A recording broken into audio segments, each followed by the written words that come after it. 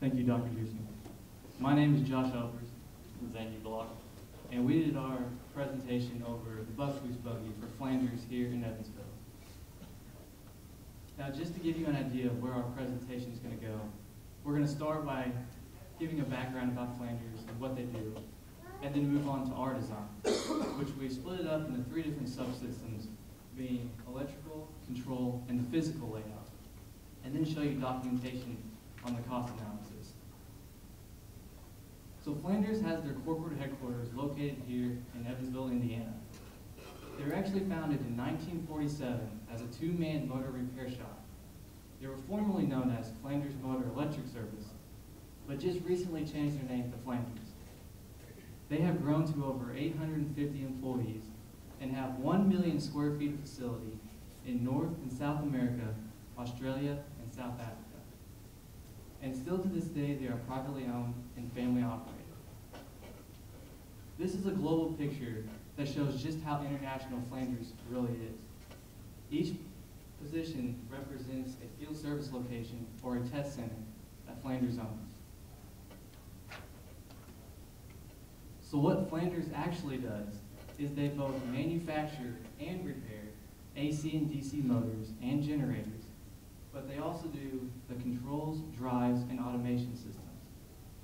The major industries that they serve include surface and underground mining, metals, power generation, and other heavy industries. A little background about the project. Flanders manufactures, as Josh stated, AC and DC motors. And because AC and DC motors, they are built differently and perform differently, so therefore it takes a different testing device to test these equipment. And the device to test the DC motor is called the Buckwheat Buggy. This is the picture of the existing Buckwheat Buggy that they have now. And what the Buckwheat Buggy is, it is a low voltage, high current, portable testing device. What is its purpose? Flanders uses the Buckwheat Buggy to provide a controllable amount of current to the test motor.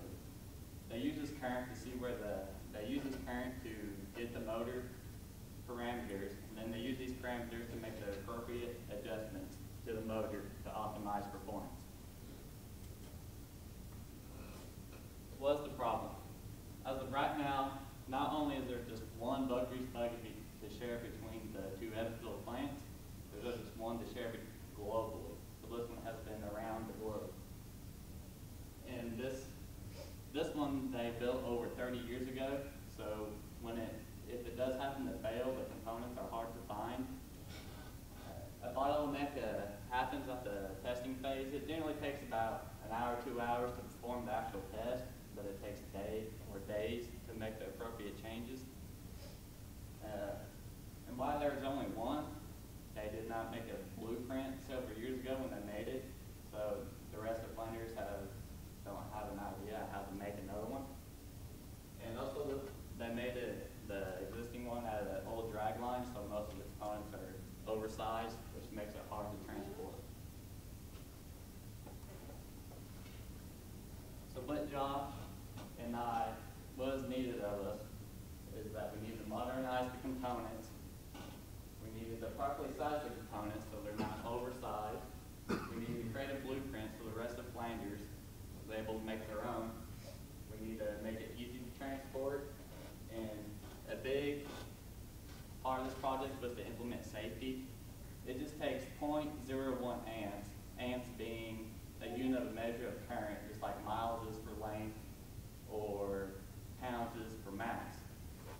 It just takes 0.01 amps for to send an individual into shock. It takes 0.1 amps for it to be fatal. And with this project, we are possibly dealing with 200 amps.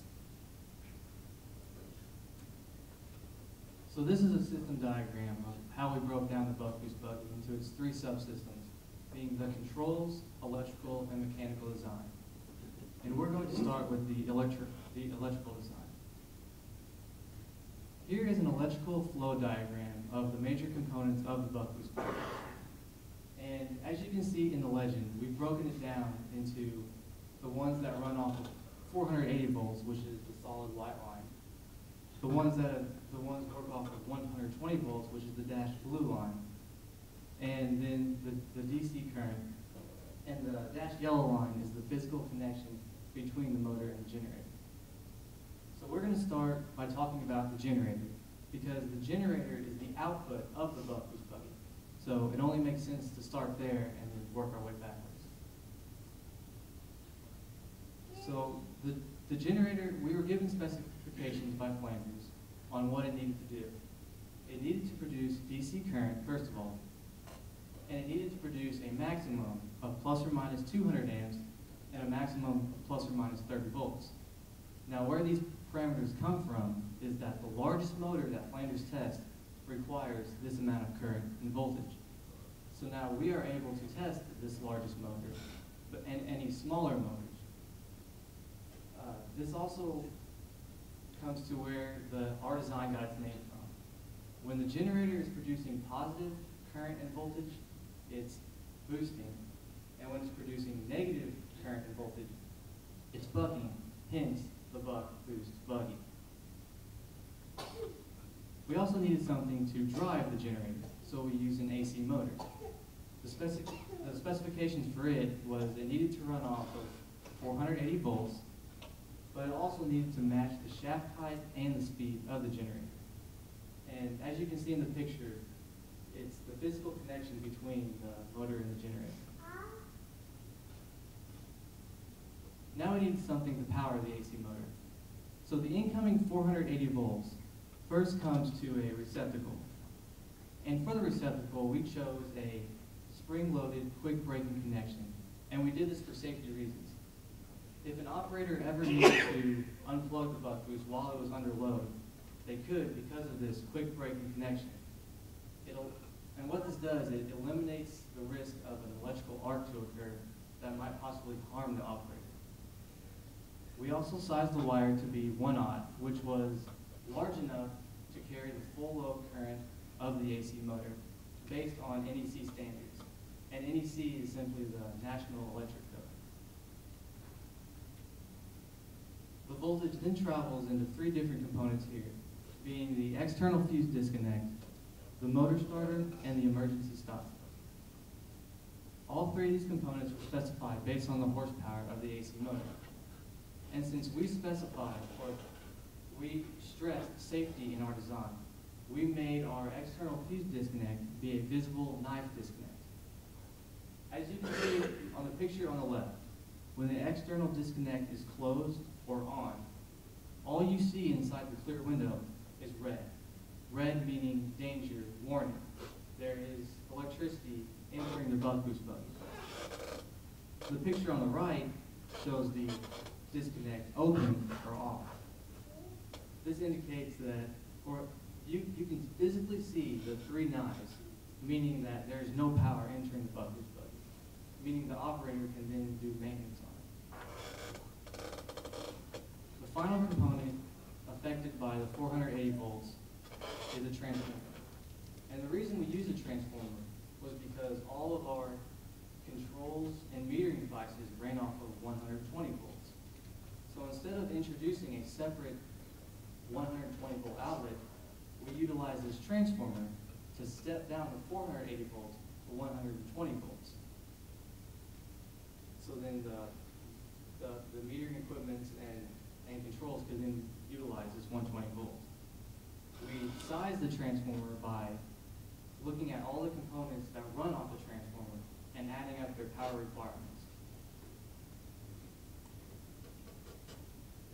In between the generator and the test motor is protection and metering.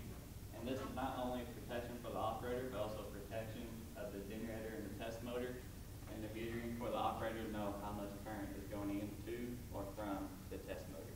And just like the buck boost buggy, we further broke this down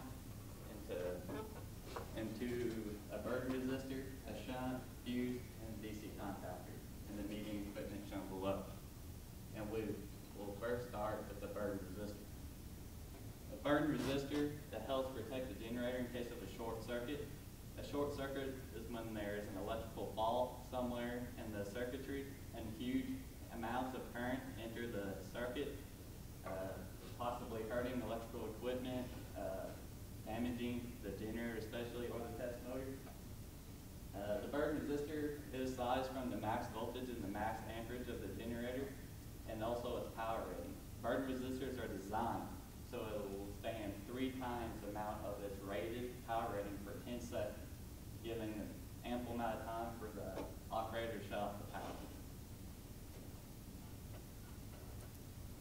after the burden resistor, we implemented a shunt. A shunt is a very accurate resistor of low resistance. Low resistance due to that we don't want to impact the circuitry too much. A shunt helps provide a very accurate current reading for the operator, and is also more cost effective than just putting in an ammeter, ammeter being a device to use to measure current. And we would need a very large ammeter if we just hooked it up directly due to the max amperage of being 200 amps. A shunt eliminates this. And after the shunt, we have the fuse and the DC contactor. A fuse further helps the generator help protect against a short of the generator and the test motor. We size the fuse from the maximum amperage of being 200 amps, so any amp above 200, the fuse is going to blow. A DC contactor is essential for not only more safety for the equipment and the operator, but it is also an essential component of the operation. The operator will, when he gets to this test pad, he will start up the generator and start up the test motor while the DC contactor is open. The test motor has its own powering system. But when the DC contactor is open, it is up to the operator to match these two voltages before he closes it. So if you have 10 volts and 10 volts and you close the DC contactor, no current is going to move to or from the test motor. Another good way to think about this is in terms of force. If I have 10 pounds of force and 10 pounds of force, puts it together, they're going to eliminate each other. So as soon as one exceeds the other, 10 and 5, we're going to now have current. This is important because if he closes that contactor without first matching the voltages, he could introduce large amounts of current to the test motor, damaging equipment, and possibly creating an arc, hurting the operator. And now we're going to move on to the controls of our design. We utilized 4 precision meters, 2 of which monitor the volts just before and just after the DC contactor, just as Zane explained. One monitors the amps via a shunt that is going into the test motor, so the amps being created by the generator. And the last one monitors the amps via the shunt of the output of the field exciter. And the field exciter is simply the device that controls the output of the generator. There are also 4 buttons, 2 of which stop and start the motor. One is a push-pull emergency stop button, and the last is an emergency stop reset button. There are also 3 two-way selector switch, one of which controls the buck and the boost of the generator, so either the positive or negative current and volts. One selector switch controls the DC contactor, whether it's on or off, open or closed, and one controls the field exciter, whether it's on or off. Now, when designing the wires for these controls, we went with 18 AWG wire, which was big enough to hold the current of the wires, but we made sure these wires were shielded.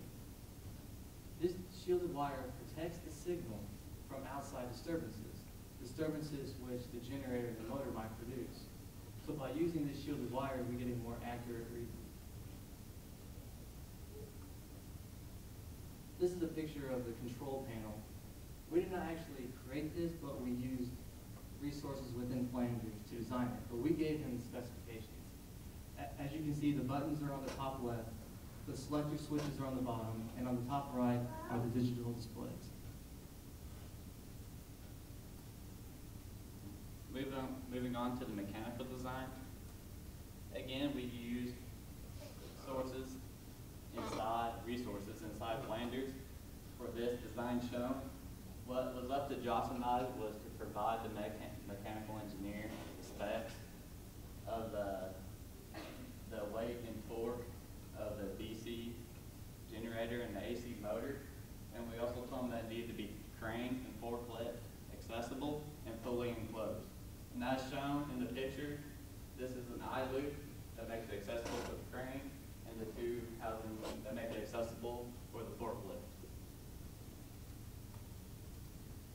So, how does the buck grease buggy help Flanders optimize performance of the test motor?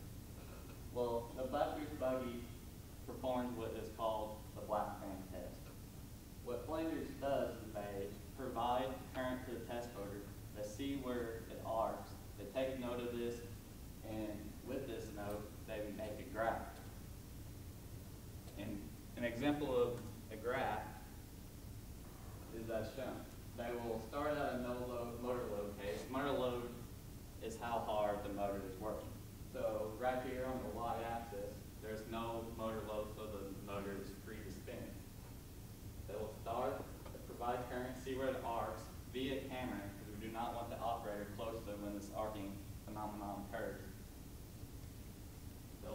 They'll plot this point, go back to 0, and start to buck the current.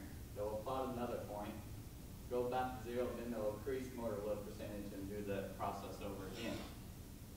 And as shown, motor load percent can go over 100. This is because when a motor is provided for the customer, they may unintentionally go over what is the motor is specified at. So when they specified a little low, the customer has a little playroom. They don't know that, but Flanders does, and this will help the motor not get damaged just in case they go over the full spec. And when they first build the test motor, or the motor for the customer, the first couple times they test it, it might be skewed down, like shown, or skewed upward. What they essentially want is to have two horizontal lines.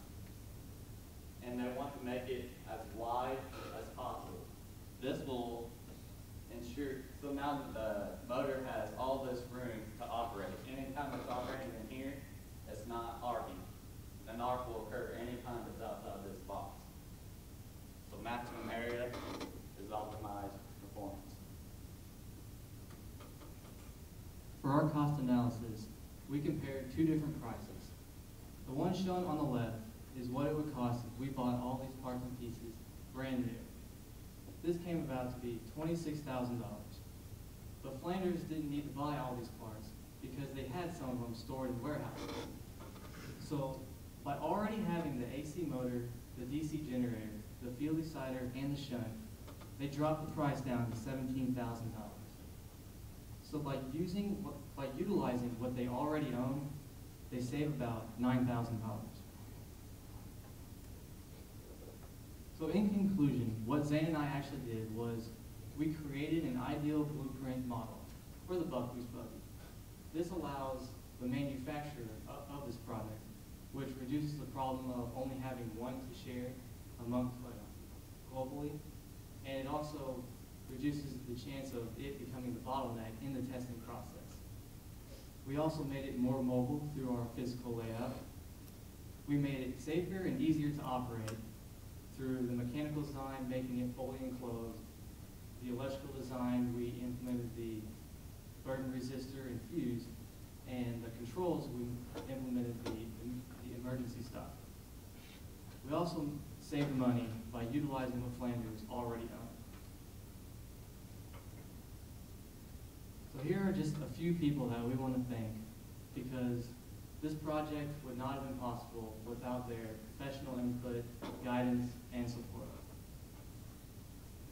Thank you. All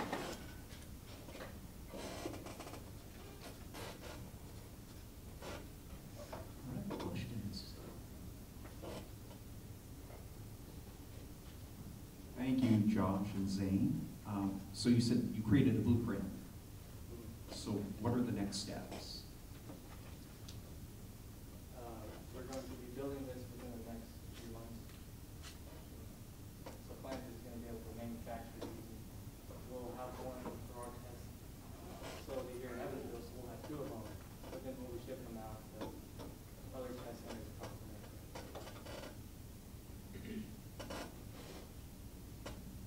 You said one of the things about the current model is that it's oversized. Is the one that you made sized to accommodate all of the different DC motors that are being manufactured throughout the world? How did you size it to the largest one possible? Is there any accommodations that can be made while it's depending on what you're testing?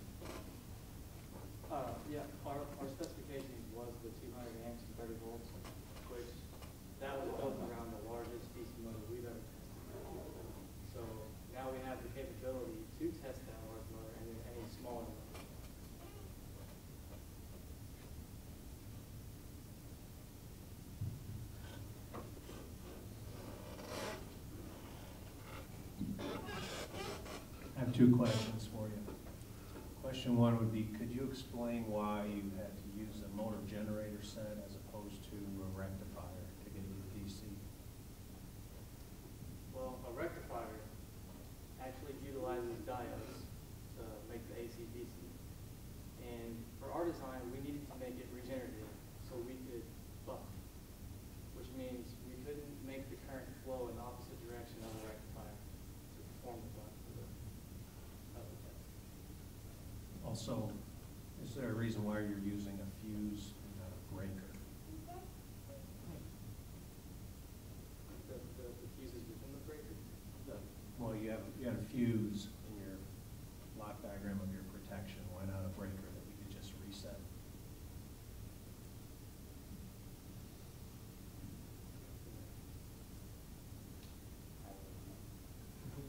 I'd have to check with that. Yeah, okay, thanks.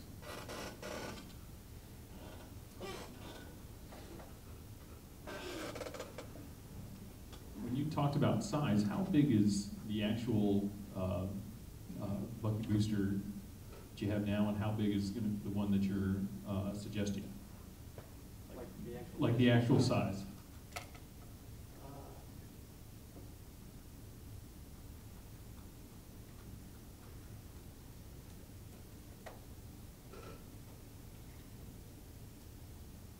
Dimension-wise, I can't really give you the specs. I don't know, but Just approximate. yeah, this is, up to that point is up to my neck.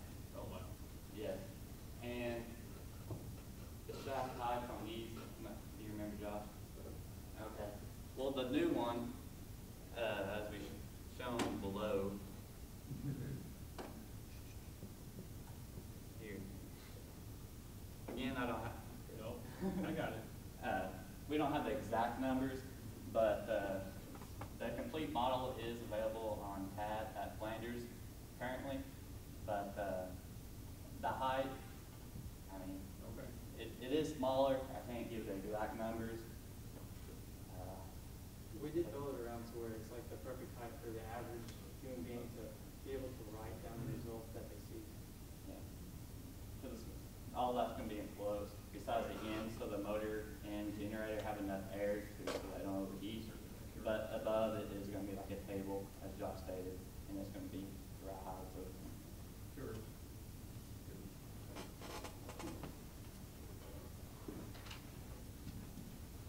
All right.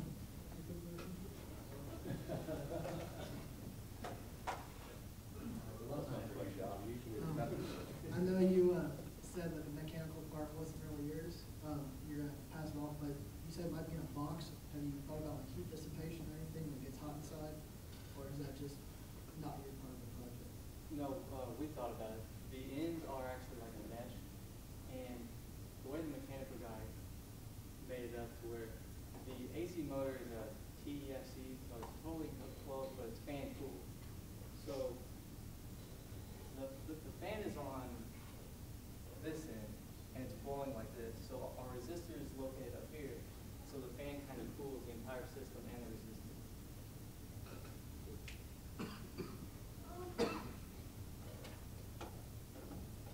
All right. Any other questions? All right, let's give them a big hand.